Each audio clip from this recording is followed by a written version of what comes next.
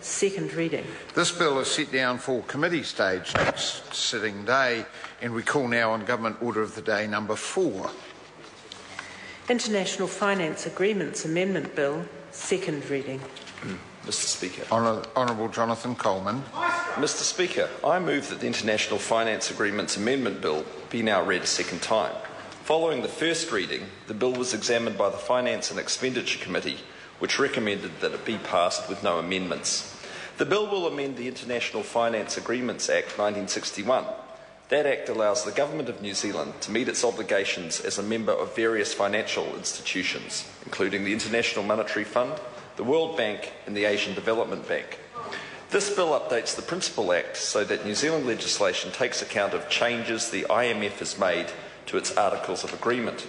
These changes were agreed to by the IMF governors in 2008 and 2010. As the Minister of Finance stated in his first reading speech, New Zealand sees clear value in being a contributing member of the IMF.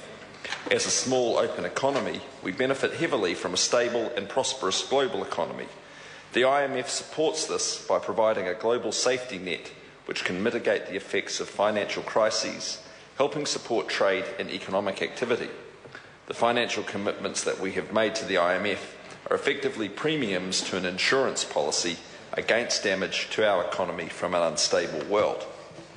Contributing to the IMF and global financial stability is also important for New Zealand's international reputation. Supporting the IMF and the work it does places New Zealand alongside countries that we often benchmark ourselves with internationally. The changes to the Articles of Agreement reflected in this bill are part of a series of governance reforms that the IMF has been undertaking over the past few years.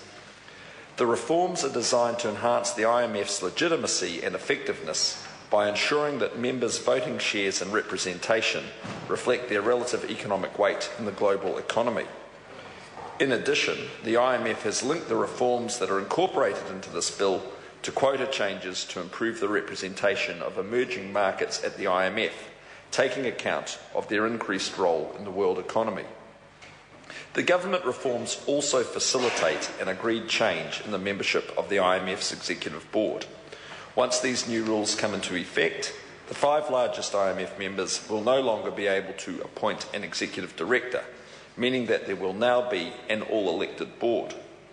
In addition to updating the Principal Act to take account of the IMF reforms, this bill also updates New Zealand legislation by repealing some now redundant legislation. The bill also creates a regulation-making power in the Principal Act so that future updates to the articles can be made by regulation. This power will simplify the process by which New Zealand meets its international obligations.